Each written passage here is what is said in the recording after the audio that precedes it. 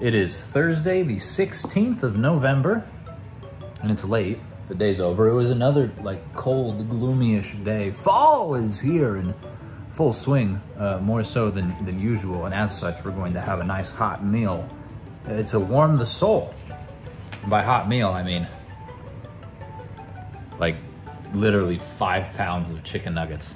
Oh, Wendy's does this thing where for like the price of a meal, you can get 50 chicken nuggets.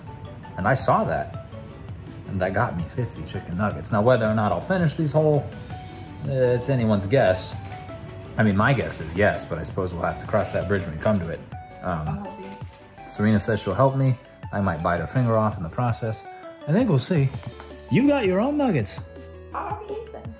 Well, it would seem that we're at an impasse. Nuggets are on the menu tonight. And as such, everything is all right. Everything is not all right. I ate not all of the nuggets, not even half of the nuggets. I think I ate like 15 or 20 of the 50. My stomach. To say that my stomach is upset would be an understatement. My stomach is pissed off. My stomach is downright devolving into madness at this point, and I, as a result, am also.